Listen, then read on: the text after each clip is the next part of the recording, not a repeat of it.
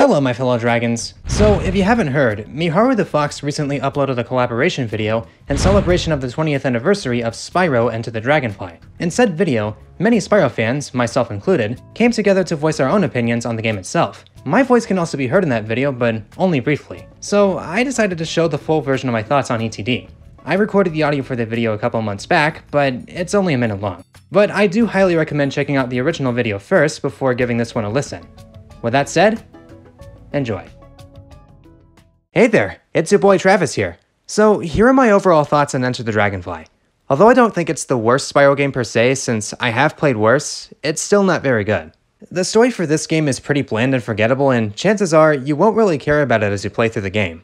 I still have no idea why they decided to bring Ripto back, considering he actually fell in love the last time we saw him. And no, the game doesn't explain it. This game incorporates a new set of breath abilities this time around, but Bubble Breath is the most important one. I will admit that I do find the concept appealing, but the poor execution made catching dragonflies a lot more annoying than it has any right to be. And to top it all off, due to the rushed development, there's also a lot of bugs, glitches, awful sound effects, sluggish controls, and loading times that make Sonic 06 look like it can load faster. Sonic 06, of all things. But there is a way you can beat the game without actually doing anything.